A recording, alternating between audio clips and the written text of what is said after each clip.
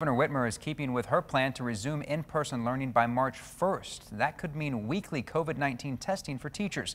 13 on your side's Angela Cunningham live now with more about the new program state leaders just rolled out. Hey, Angela. Good morning.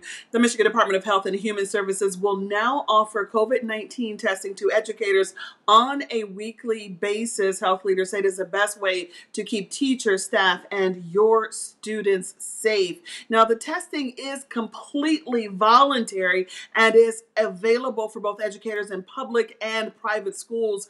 Department leaders signed the orders yesterday authorizing testing in non-healthcare settings such as schools. Already, roughly 300 schools and 9,000 school staff members have signed up for the free testing. State health officials say they modeled the rapid antigen testing program after a pilot program that successfully tested more than 8,000 student athletes and their coaches involved in high school sports playoffs this fall. And again, the testing is voluntary, but the state's chief medical executive is strongly urging educators to participate, especially if they think they have symptoms or may have been exposed. She says testing is still one of the best ways to reduce the spread of the virus. And by the way, that pilot program that I mentioned that tested student athletes, well, that program detected 69 asymptomatic COVID cases that would have otherwise been missed.